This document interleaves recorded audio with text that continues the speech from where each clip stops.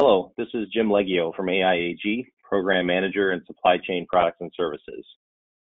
Today we bring you a webinar on the USMCA overview as presented by U.S. Customs and Border Protection, Director T-MEC Solomon, and Project Lead Adam Selewski. As I mentioned, today's presenters are Director of the USMCA Center, T-MEC Solomon, and CBP USMCA Project Lead Adam Selewski. I will be your moderator today. We'll have time at the end for a few questions, which we'll go over on this webinar. As the Acting Director for the USMCA Center in Trade Policy and Programs at USCBP, T-MEC Solomon has over 15 years of progressive public service experience, which includes both federal and state level experience. T-MEC joined CBP in May of 2017 as an Assistant Field Director for Regulatory Audit and Agency Advisory Services in Houston, Texas. Prior to joining CBP, T-MEC worked for the Department of Defense National Guard in New Mexico, where she successfully led our nation's heroes and helped to save government funds. T-MEC has a bachelor's degree in accounting and graduate studies in public administration from Southern University Agriculture and Mechanical College in Baton Rouge, Louisiana, and a master's degree in government accounting from Rutgers State University Business School in New Brunswick, New Jersey. T-MEC is a certified government audit professional, CGAP, and a certified internal controls auditor, CICA. T-MEC's expertise in audit and risk management helps advance Office of Trade's mission to facilitate legitimate trade, enforce U.S. laws, and protect the American economy to ensure consumer safety and to create a level playing field for American business.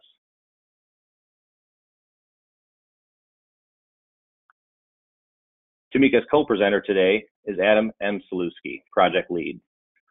Adam serves as the Project Lead for USCBP's US-Mexico-Canada Agreement Center, or USMCA Center, with the mission to coordinate CBP's implementation of the USMCA to ensure a smooth transition with consistent and comprehensive guidance to internal and external stakeholders. Mr. Selewski began service with USCBP in 2010 and has served in several trade-focused roles, including trade agreements and special trade legislation, anti-dumping and countervailing duties, international affairs, congressional affairs, training, and trade stakeholder engagement. He is a Presidential Management Fellowship alumni and has been recognized with the CBP's Commissioner Award and the World Customs Organization Certificate of Merit. Mr. Selewski earned his JD from Suffolk University Law School and is licensed to practice law in New York and Massachusetts. A bit about AIAG today, our hosts for the webinar. If you're unfamiliar with AIAG, we are an industry automotive trade association founded in 1982 by several large automakers. AIAG's unique member forum allows us to collaborate on emergency industry issues because our membership is comprised of OEMs, automotive suppliers of all sizes, service providers, government, and academia. Our strength at AIAG is its membership. At 3,600 member companies and growing, we recruit and utilize 750 plus industry volunteers from over 200 companies providing expertise in their subject matter areas. At any given moment, there are roughly 60 active projects and committees taking place at AIAG, including a USMCA working group that has worked closely to understand the new regulations. At any given moment, AIAG has between 48 and 50 employees, including subject matter experts on staff in supply chain management, quality, and corporate responsibility. What we do at AIAG is support the global automotive and related industries' commitment to providing seamless, efficient, and responsible supply chain activities by providing a neutral, open, professional, and legally collaborative infrastructure to gather stakeholders' input and solicit engagement. AIAG acts as an industry sentinel, assuring our members awareness, understanding, and knowledge and responsiveness to emerging risks. AIAG is a global resource for mission-critical supply chain management content developed by the industry for the industry. We also serve as a platform for robust knowledge transfer processes to attract, onboard, and retain the next generation of industry professionals.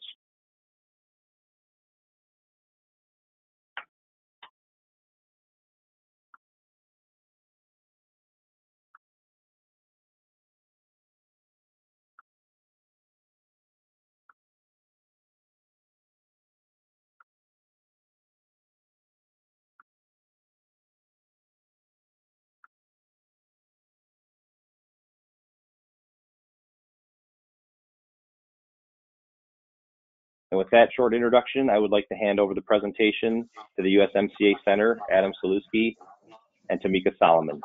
Thank you. Good morning, everyone, and welcome to today's briefing on the new United States-Mexico-Canada Agreement, or USMCA.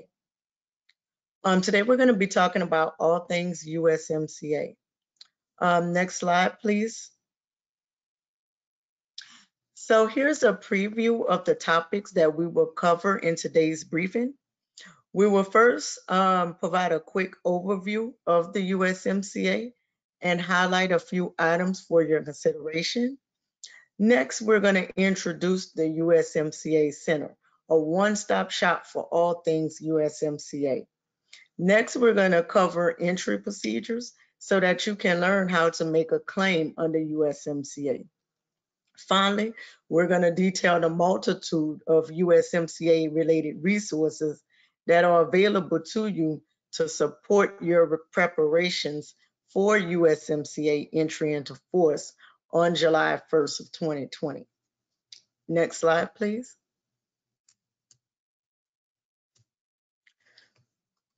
So again, thank you for joining us today. The objectives of this webinar is to present an overview of our efforts to implement the USMCA. We will answer a few questions, and we're going to share resources to help you prepare for entry into force. Next slide, please. With that, we'll begin our discussion on the USMCA. The USMCA will modernize trade and revitalize the U.S. manufacturing and agricultural industries. There are new and novel provisions for automotive rules of origin, but there are also things that stay the same. Some highlights are regional value content increase from 62.5% to 75% under the USMCA. That means that 75% of a car's value must be produced in North America.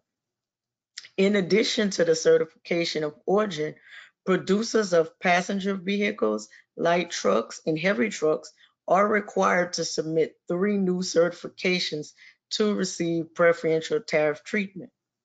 Those are labor value content, steel certification, and aluminum certification. For 2020, these 3 certifications are due by December 31st, 2020. A little bit more about the labor value content is that it was introduced in the USMCA, and under this provision, new automotive goods will only receive preferential tariff treatment if the importer certifies that a certain percentage of the automobile's content by value is sourced from manufacturing facilities paying at least $16 per hour. CBP is collaborating with our U.S. government partners, as well as Canadian and Mexico customs counterparts. And we're also partnering with the trade community to ensure a comprehensive and smooth implementation of the USMCA. Next slide, please. The following slide details specific provisions of the new USMCA agreement. Things that you want to be aware of is the USMCA includes a 16-year sunset clause, and all 3 parties are required to reevaluate the agreement every 6 years. The certification of origin is required at the time the USMCA preference claim is made. There's no prescribed format for the certification of origin form. It may cover a single importation or multiple importations, and we have more information on that in our implementing instructions. And we provided an updated copy on June 16th, but just so that you're aware, we're also gonna have a new final version coming out today on the implementing instructions, and you'll find more information on the 9 elements within that document. There are no separate marking rules for USMCA versus NAFTA. We are going to continue to use NAFTA marking rules for the immediate future. More guidance will be forthcoming on that issue in the USC 182 once it's finalized. Originating goods and tariff preference level, or TPL goods, are exempt from merchandise processing fees if the claim is made at the time of entry. The MPF paid at the time of entry will not be refunded for post-implementation claims for preference. Again, we have posted some new implementing instructions. Once the new final version is out today, a CSMS message will go out. So be on the lookout for that. Some of the things that you want to be aware of in that updated version is the references there are new references made throughout the document to the uniform regulations, 19 CFR 182, and also to HTS US General Note 11. We have added some language in those instructions indicating the flexibility in enforcement for the 6 months following USMCA's entry into force. And yes, that is what we're planning to do, but let me explain a little bit about what that means. So the relaxed enforcement and restraining enforcement doesn't necessarily mean that we will not exercise enforcement for the first 6 months. What that means is that we understand that the trade may need time to adjust business practices to comply with the new requirements under the USMCA, particularly related to the preferential tariff treatment of goods. Importers are still going to be required to exercise reasonable care when making a claim under the USMCA, including ensuring they are in possession of a complete and valid certification of origin at the time of making a claim, and also meeting all the record keeping obligations. So know your product, know your customer. In order to help again with that process, we're gonna provide inappropriate circumstances restraint and enforcement during this time period after entry into force. So as long as importers are making satisfactory progress towards compliance and making a good faith effort to comply with the rules of the USMCA, we're going to relax enforcement in those regards. So another thing we've added in the new implementing instructions are rules and procedures on the auto rules of origin requirements. Just again to remind everyone that there is no standard certification form, and as of July 1st, the NAFTA certificate of origin form will not be accepted by CBP. So specific things that we've added related to the auto rules of origin is we added information on the LVC and steel and aluminum certifications. We've added 2 annexes for data elements for motor vehicle LVC and RVC averaging elections, which replaces NAFTA Form 447.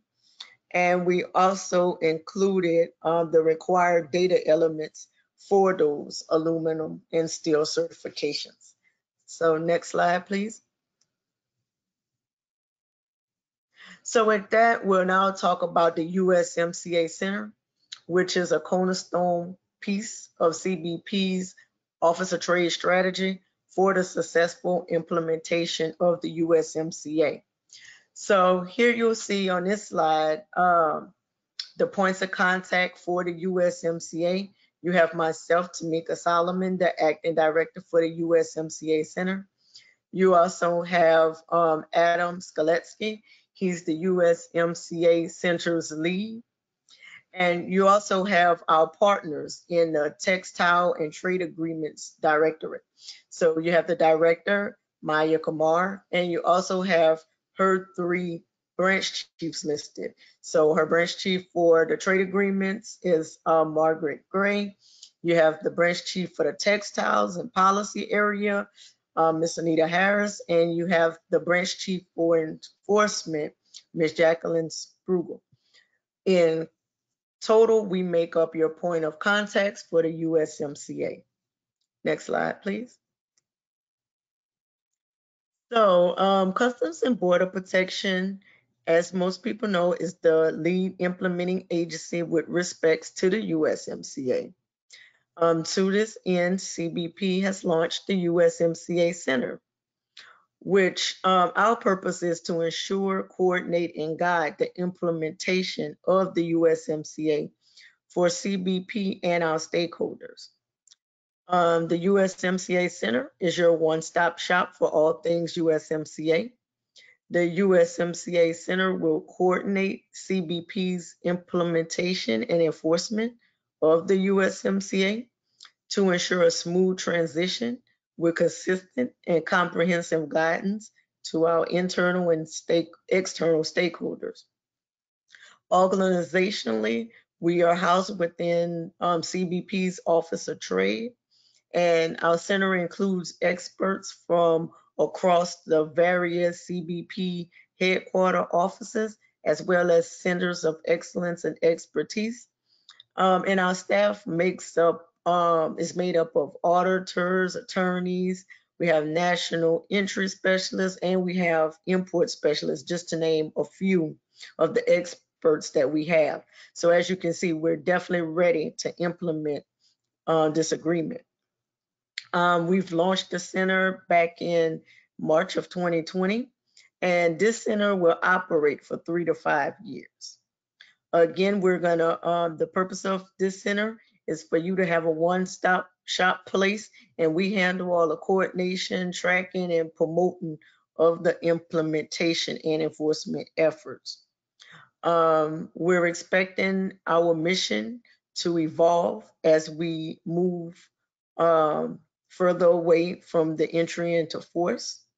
We have those 3 guiding responsibilities, however, that will guide our work as we evolve, and that's coordination, communication, regulations, and policy.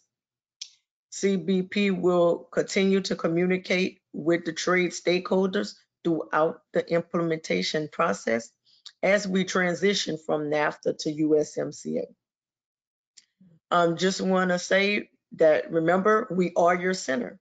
So whatever you need, please check with us. We have a ton of resources available, and our center is here to help you navigate the transition from NAFTA to the USMCA.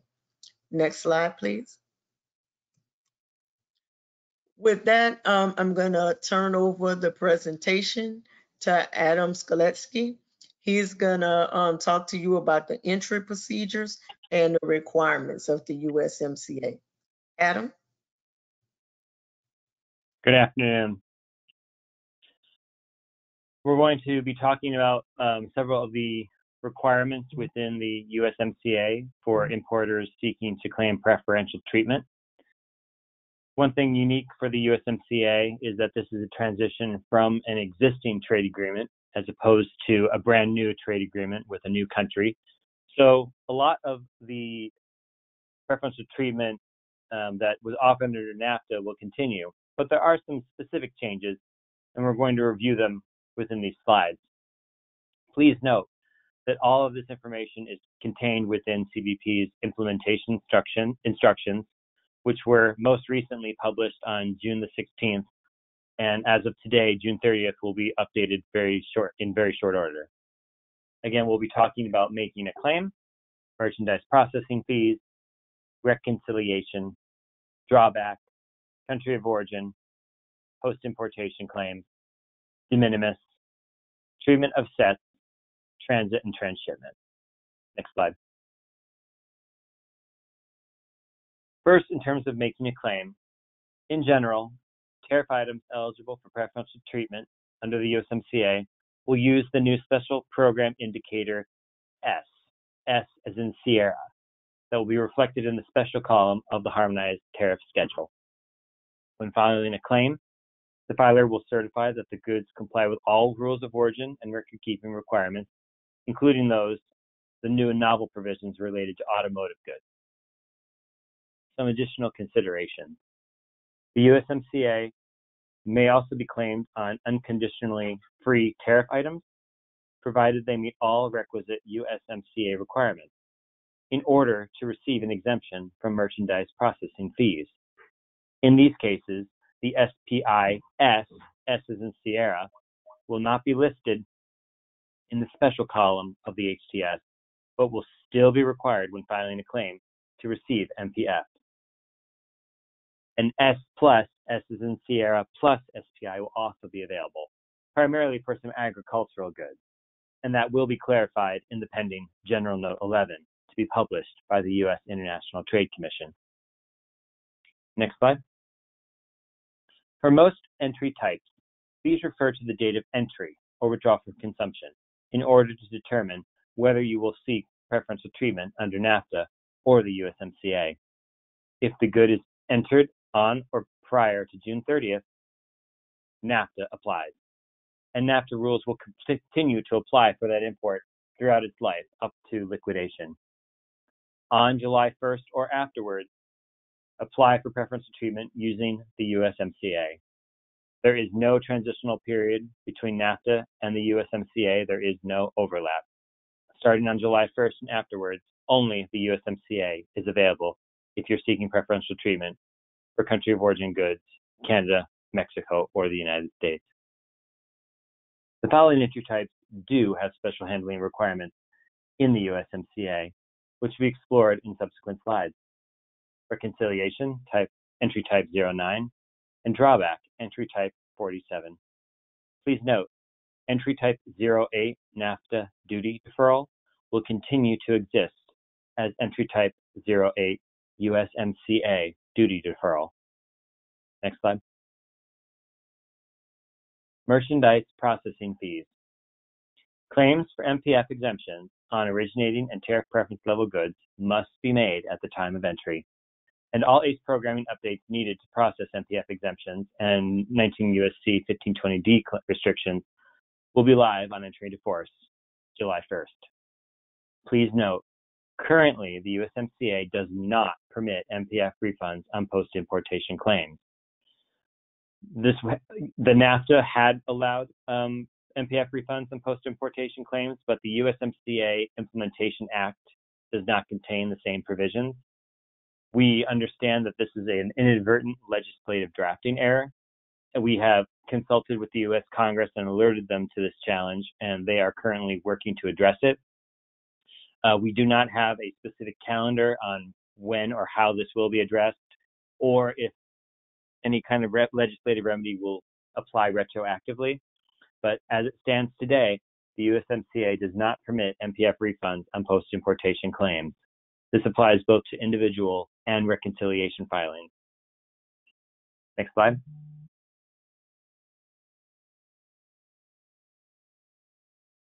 Reconciliation. Reconciliation entry type 09 processing. Starting July 1st, importers can flag an entry summary at the time it is filed for the possibility of making a post-importation claim for the USMCA. Reconciliation entries are not mandatory, but it is the exclusive means to file a USMCA claim once the entry summary is flagged. After flagging the entry summary, the filing of a separate USMCA claim covering the entry summary will be considered duplicative and will not be accepted. Below are two scenarios where both a NAFTA and a USMCA claim are applicable after USMCA entry into force. In the first, on the left, an entry summary dated on June 20th could be flagged as a possible NAFTA claim on June 30th, 2020. And then, this next summer, on June 19th, 2021, the importer can file a reconciliation entry type 09 claiming NAFTA because the original entry date was prior to July 1st. In the second scenario, with an entry summary dated on July 2nd, 2020, and flagged as a possible USMCA claim on July 12, 2020.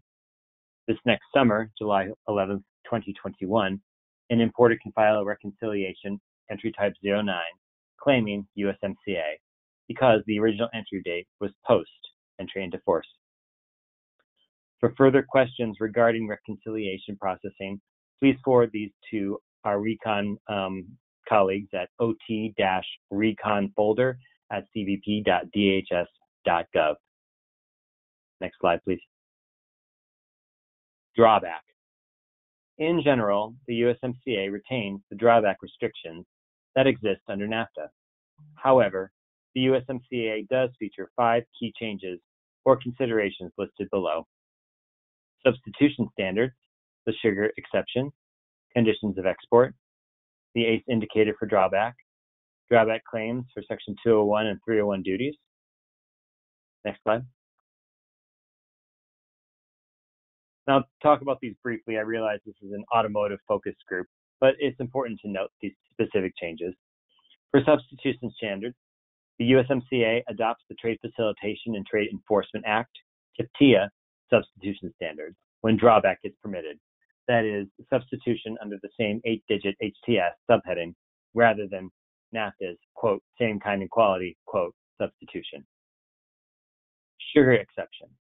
The USMCA expands the scope of the sugar exception, which retains substantial transformation substitution standards, that is, pre-TIA substitution standards of same kind and quality of specific sugar products. Conditions of export. The USMCA removed a NAFTA provision that applied a fee pursuant to Section 22 of the U.S. Agricultural Adjustment Act. Next slide. ACE indicator for drawback. For entries that are relevant for drawback under the USMCA, CBP has created an ACE indicator or checkbox that is added at the claim level to handle drawback. And CBP expects that sunset for drawback entries will be at least 5 years after the USMCA enters into force. Drawback claims for Section 201 and 301. As with NAFTA, drawback filers for the USMCA can submit claims related to Section 201 and 301 duties. And please note the Cargo Systems Messaging Service message 19-000050 for more information. Next slide. For more instances on drawback, does NAFTA or the USMCA apply? Again, the date of entry is the critical question. So on June 30th, today, only NAFTA drawback claims can be filed with designated imports dated on or before June 30th. On July 1st, NAFTA drawback claims can continue to be filed until 2025, so long as the designated import entry date is June 30th or earlier. USMCA drawback claims can begin to be filed on designated imports that were entered on July 1st.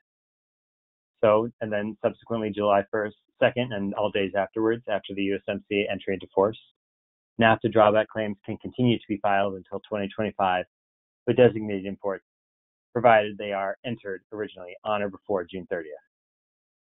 And USMCA drawback claims can be filed on designated imports ongoing, so long as the entry date is on or after July 1st, 2020. Please note that an import dated June 30th, 2020, and an import dated July 1st, 2020 will not be allowed on the same drawback claim, and drawback claimants need to file 2 separate claims for NAFTA and the USMCA with their respective consumption entry date. Next slide. Country of origin marking. So in general, the rules of origin contained in 19 CFR determine the country of origin for marking purposes of a good imported from Canada or Mexico in accordance with the requirements of 19 CFR Part 134.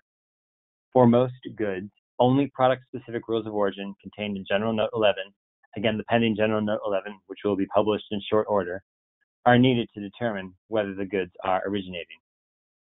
Specific changes from NAFTA.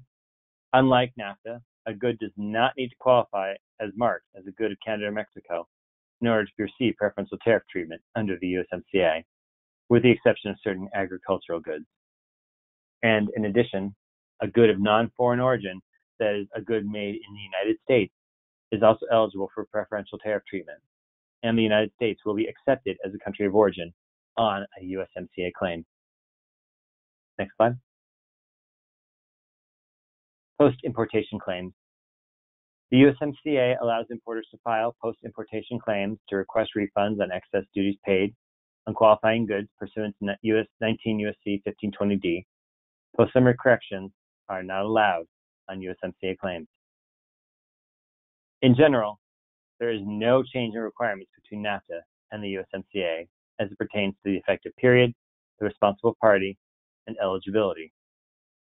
A post-importation claim submitted individually or through the ACE reconciliation prototype must include the following information: a declaration that the good qualifies, the certification of origin, note not a certificate, but a certification, a statement on whether the doc was provided to any other persons, and a statement on whether the protest or petition was filed.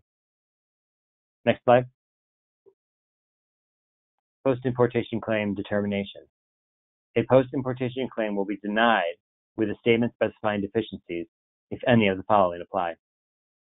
Certification of origin is illegible, incomplete, or contains incorrect information, or the claim otherwise does not comply with requirements. Post-importation claim corrections. Corrections are allowed on post-importation claims unless the claim has already been reviewed and decided upon up to the 1-year expiration period of the post-importation claim. Next slide. De minimis. The de minimis provisions allow the good to qualify as originating if it contains no more than 10% of non-originating materials, including those subject to regional value content requirements. The value of all non-originating materials used in the production of the good cannot exceed 10% of either the transaction value or the total cost of the good. Regional value content requirements. If also subject to RVC requirements, the value of de minimis materials is included in the total value of non-originating materials. Goods that qualify for de minimis are not required to satisfy RVC requirements, provided that the good satisfies all other applicable requirements. Next slide. Treatment of sets.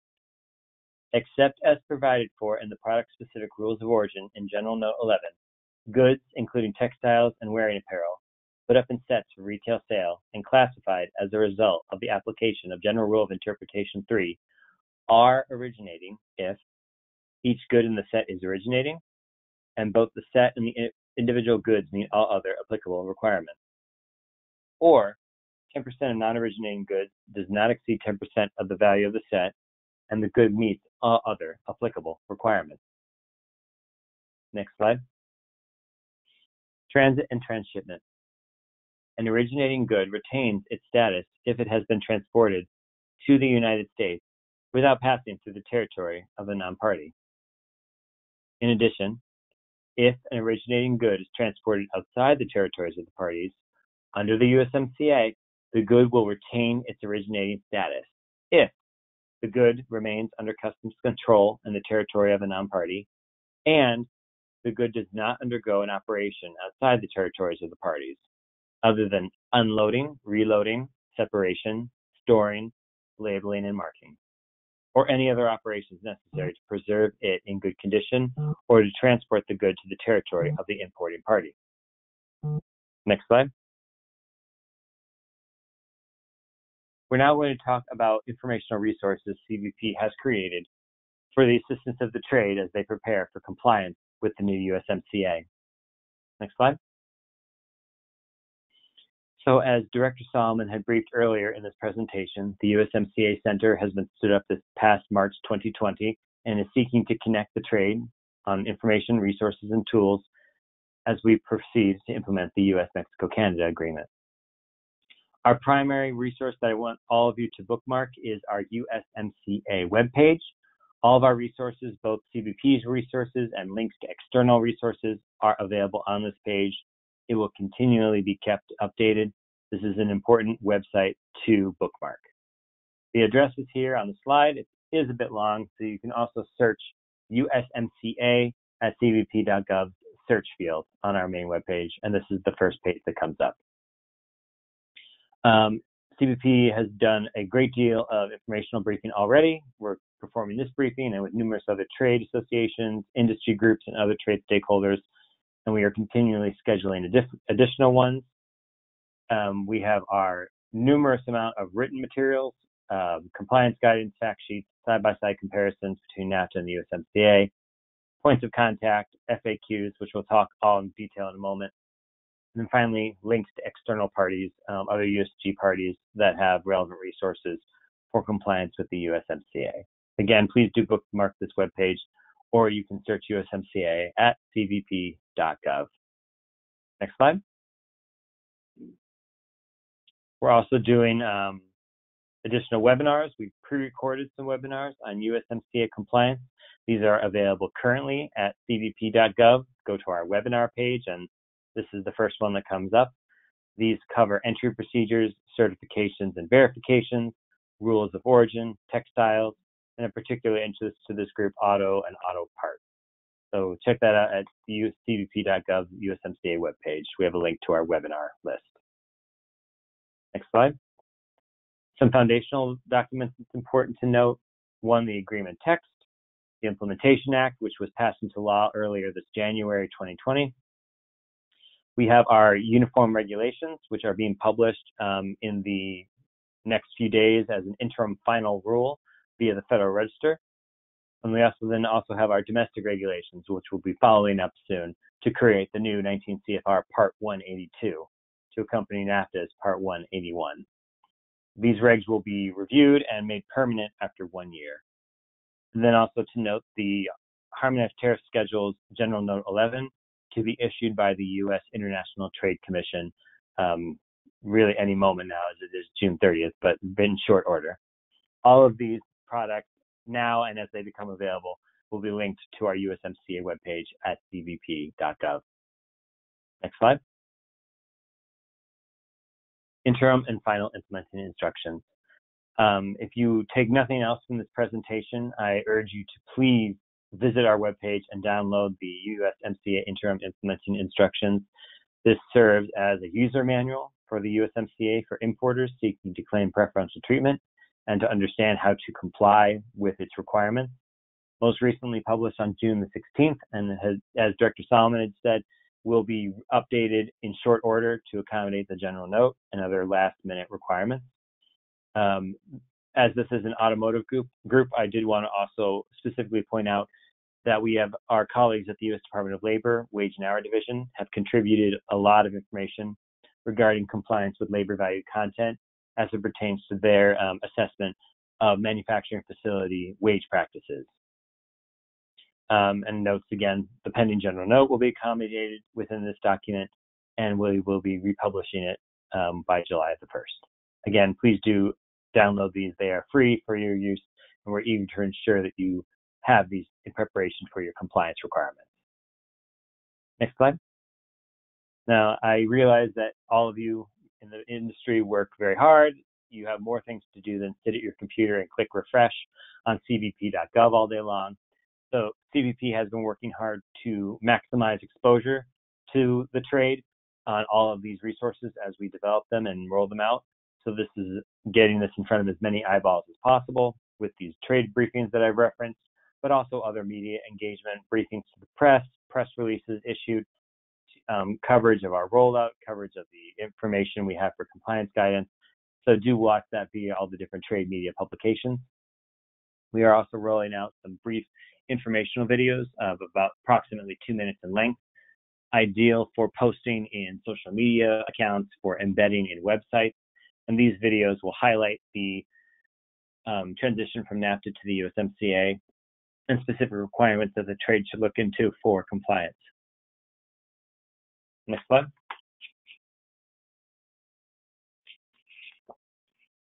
In addition, we have multiple fact sheets being developed by CBP Office of Trade on various aspects of the USMCA, including some of the entry changes that I detailed previously, but other ones relating to other aspects of the agreement, including side-by-sides between NAFTA and the USMCA to facilitate comparisons so that people can compare as they work to accommodate the USMCA into their compliance processes.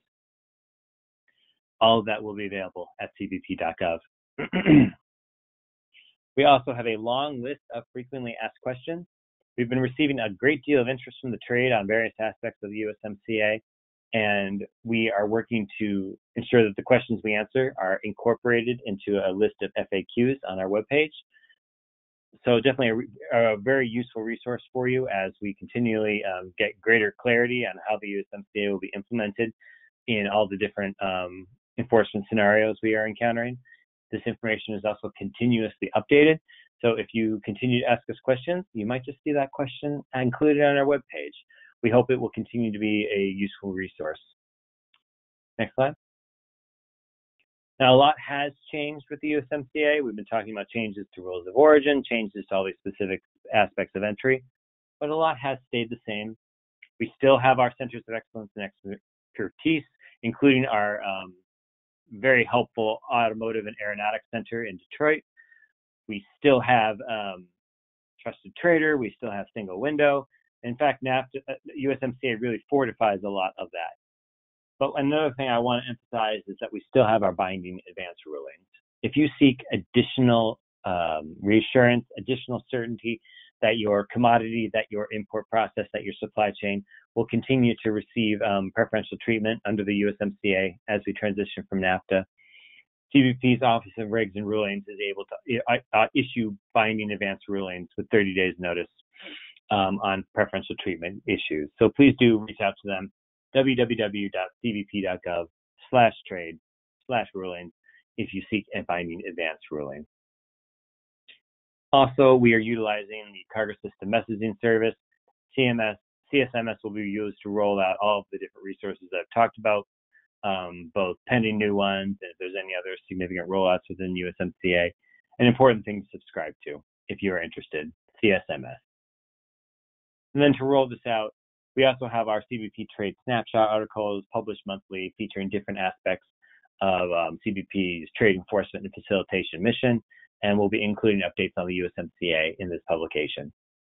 Also, we're working to ensure that all of CBP speaks with one voice, so we've been ensuring all of this information is forwarded to the CBP Information Center, both with our Ask CBP search engine and our CBP call center.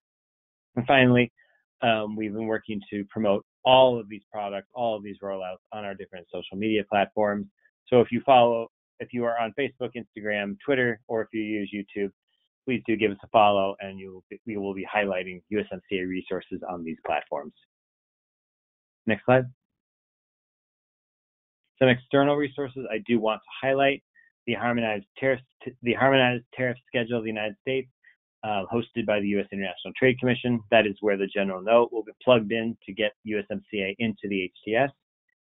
The U.S. Trade Representative has a large amount of information on the USMCA as well.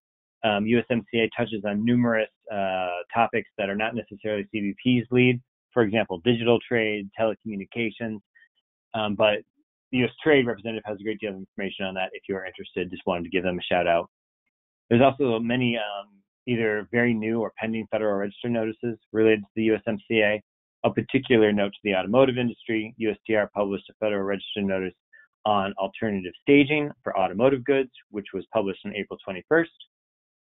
The U.S. Department of Labor is issuing a Federal Register notice pertaining to the new labor value content that is in final preparation, and it will be published on July the 1st, 2020. Likewise, CBP's interim final rule on the uniform regs is going to be published by July 1st, and we are also awaiting the domestic regs IFR, which will be coming pending in the coming days. So a lot more to be coming via the FRN. If you have questions related to how Canada and Mexico will be implementing the USMCA, if you have questions on how your exports will be treated or how you can gain greater understanding of how to comply with those requirements, we have our partners at the U.S. Department of Commerce, International Trade Administration. Please do give them a reach out. And then finally, if all of these resources do not answer your inquiries, either the implementing instructions, our webpage, our frequently asked questions, all of the written and audio-visual material we have, or any of these direct links to the external resources, we also have our general inbox, usmca@cbp.dhs.gov. You can email us, and we will seek to the best of our ability to answer your inquiry. Would encourage you, though, please do review all of these resources first before reaching out to us, just so that we can ensure that you get a timely answer. It may already be there in our existing materials. Next slide. Thank you. Okay, Adam and T-MEC, Director Solomon, that has been very, very helpful. The industry, as you've mentioned, is very keen to understand the new regulations and has been very engaged. And we kindly thank CBP for being transparent and working with the trade and providing a lot of answers to these questions and these details as we move towards implementation date tomorrow. So if you don't mind, we have a couple of questions that have come in preparation for this webinar, and I'd like to go ahead and propose those now. First question, will CBP publish more information on the Informed Compliance Program for USMCA, and how will it work for importers?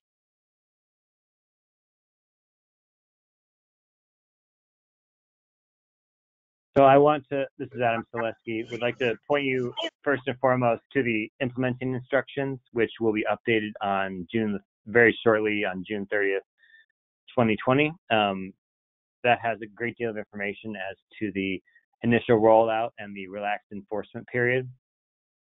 We also are now going to be working to produce additional materials in the coming months as we get past entry into force to further augment our guidance. So additional materials are pending as well, but please do use the implementing instructions as your go-to to prepare for entry into force. Okay, thanks, Adam. Second question, is the informed compliance period 6 or 12 months for automotive companies?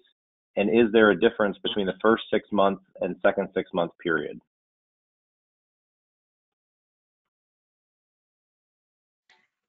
Right now, in the implementing instructions, we have that it's a waiting period for the first 6 months, but we are in discussions to have an extended period for automotive companies. But however, that has not been formally approved or documented. It's just in discussion stages at this point in time. So right now, there would be no real distinction in the discussions between the first 6 months versus the second 6 months. Okay, thank you, Director Solomon. Third question, is it correct that Congress may revise the USMCA implementing legislation to allow for MPF refunds on post-entry USMCA claims? Adam, I believe you touched on this, if you could reiterate. And the question says, if yes, will the refunds be retroactive at all to July 1st, 2020? Yes, this is Adam Selesky. We have alerted the U.S. Congress to the MPF issue, the fact that one cannot receive an MPF refund on a post-importation claim of preferential treatment. And we have to defer to the U.S. Congress as to when and how they will address it. We believe it will require a legislative fix. And then also, likewise, if it will be retroactive, defer to the U.S. Congress on that at the immediate time. Okay, thank you, Adam. Next question, can suppliers benefit from vehicle producer or OEM alternative staging regimes?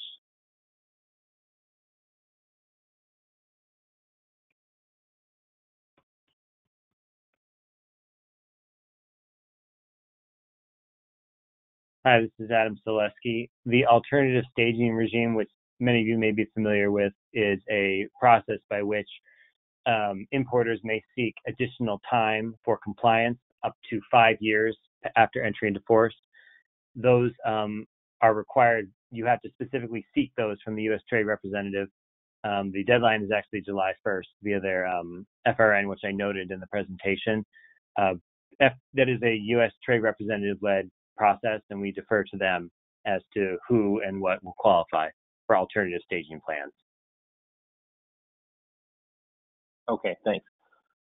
Next question, do Tier 2 suppliers need to respond to LVC requests from vehicle producers if they do not directly supply to vehicle assembly plants, but rather supply to Tier 1 suppliers? So Level 2 suppliers supplying to Tier 1 suppliers, are they required to respond to LVC requests from OEMs or vehicle producers if they do not directly supply to the assembly plant?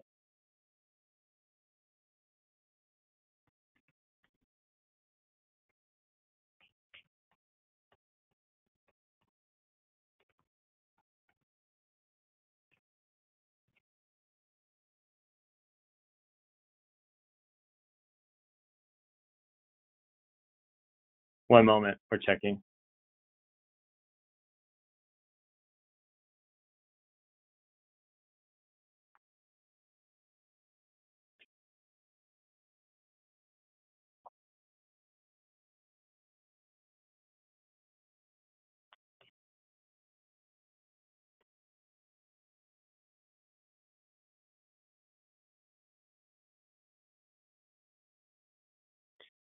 Hi, this is Adam Selesky with the USMCA Center. We're going to take that question back.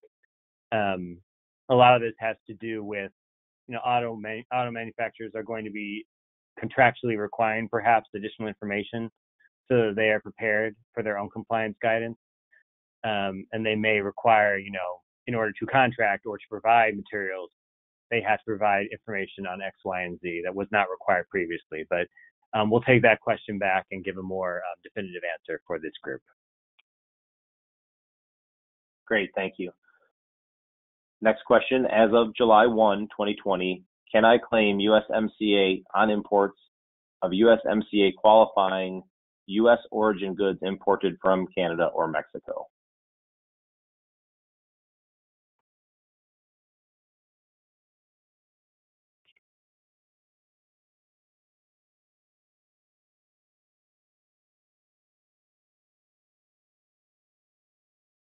Hi, this is Adam Selesky. Yes, the USMCA allows you to claim country of origin United States. That was not previously allowed under NAFTA.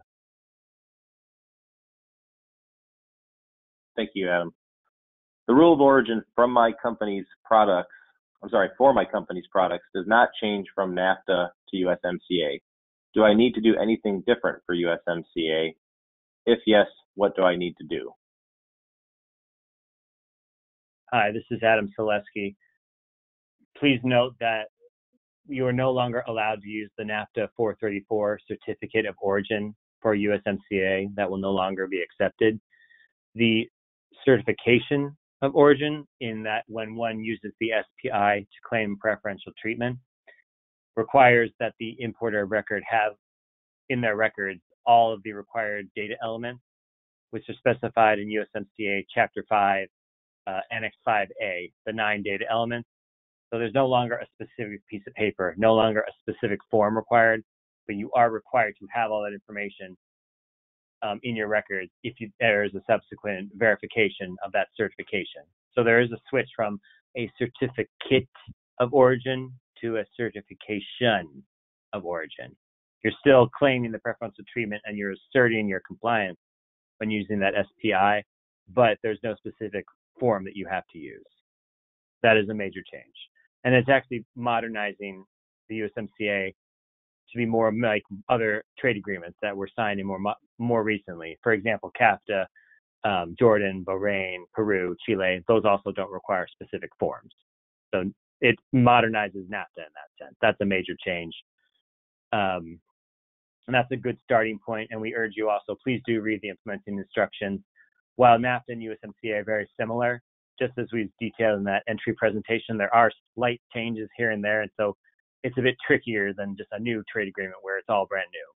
We don't want people to rely on old habits. We want everyone to ensure they're doing their reasonable care. So please do read the implementing instructions and check. Thank you for that clarification, Adam. I think that's very helpful for the industry to hear again. Much appreciated. If the rules allow, can we qualify a heavy-duty truck part under the tariff shift method, or are we restricted to RVC only?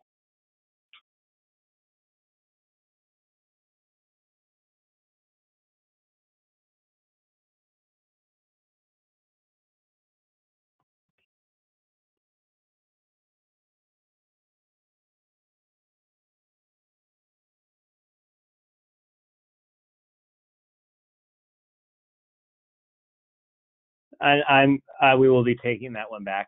If you could make sure we get those in writing. I want to ensure to give a precise answer. I'm not immediately sure. Sure, not a problem at all. We'll provide these. And final question, it's a bit complicated. I'll try to slim it down for you, Adam. How do we handle goods that have been processed outside of the U.S. and returned? For example, a vehicle handle that is manufactured in the United States is eligible for USMCA, goes out to Canada to be painted, and then is returned to the U.S.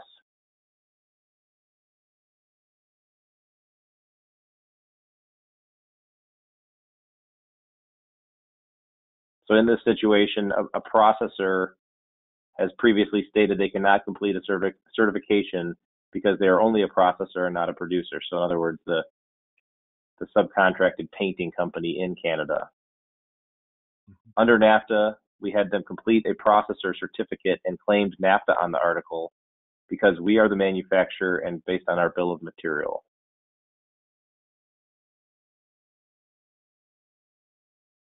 One moment.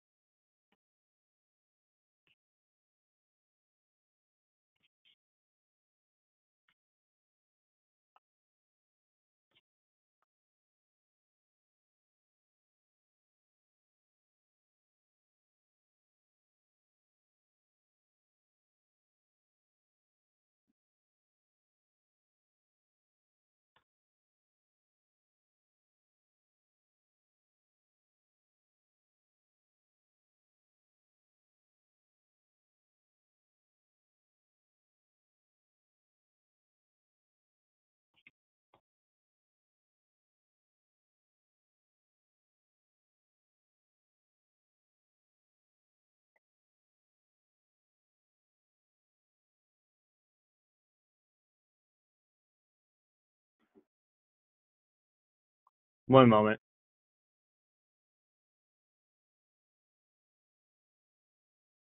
That's fine, Adam. We can edit these silences out later. Yep.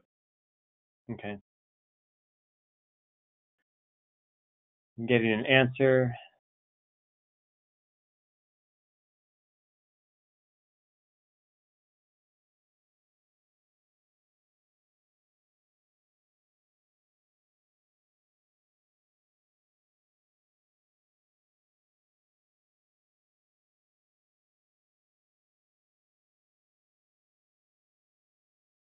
We're gonna have to take that one back. It goes down to if it advances the part's value. Painting may advance its value, and so it may change it. I'm gonna need probably to take that one back. Apologies. And there may be another Chapter 98 provision for that. We're gonna have to check. Okay, not a problem at all. And that brings us to the end of the presentation. This is Jim Leggio at AIAG. I want to thank everybody for their participation today, and thank you very kindly to Director Solomon and Mr. Adam Selewski for presenting this comprehensive overview of the USMCA. AIAG is very much in line with understanding these new regulations via our working group and is working hard to update the USMCA content reporting training, which will be a 2-day in-depth practitioner level course that will be available in a virtual environment very soon. We're working as hard as we can to get that online. Eventually, it will be a classroom style setting as soon as the pandemic is over. I want to remind also the audience that on November 4th, we have the Customs Town Hall event, which is an annual event. This year it will be a virtual event. Registration is open on AIAG.org, which is our website. You can find that under the events page. Very low cost of admission for a virtual event this year. Typically, we have fantastic speakers, including CBP. So with that, I want to thank Director Solomon again and Mr. Selewski. And I want to say we're also, I believe, on the schedule for that, aren't we? For AIG for November? I believe we are. Yes, CBP is. Yes, your CBP is a regular on the agenda. And we thank you for your support of that event. Yep. And I do also want to say for this automotive group specifically, we also just want to give kudos to our Office of Trade Relations for their work to arrange this. Also, please do note that we have created a Commercial Operations Advisory Committee working group specifically on auto rules of origin. As has been stressed, these are new and novel. So it will be a learning experience for all of us as we enter this entry into force phase on how can we best work this, how can we ensure facilitated compliance, how can we ensure that you have maximum clarity as you all prepare for your implementation. So we're very eager to receive feedback via COAC as well. You can get more information on that via our Office of Trade Relations. Thanks very much, Adam, and thank you, Director Solomon, T-MEC as well. As Adam mentioned, yes, the cooperation has been fantastic between CBP and AIAG, and we do encourage you to reach out. All contacts have been provided, so we look forward to working with you in a successful journey upon implementation. For us all, my friend, for us all. Thank you. Thanks very much. Okay, guys. Take care. Bye-bye.